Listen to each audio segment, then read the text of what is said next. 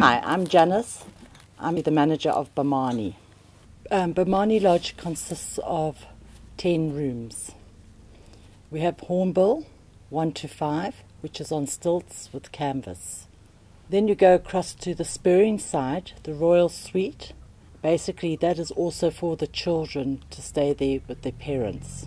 Spurring 1 is a double, and then spurring 2 is a twin, and spurring 3 is a twin. And then we have the honeymoon suite. Each room has its own ensuite, which is a bathroom, toilet, shower. Our dining room area is come lounge, come dining. Okay, don't forget that we do have Wi-Fi here, and that comes on when the generator comes on. Our generator hours are quite flexible.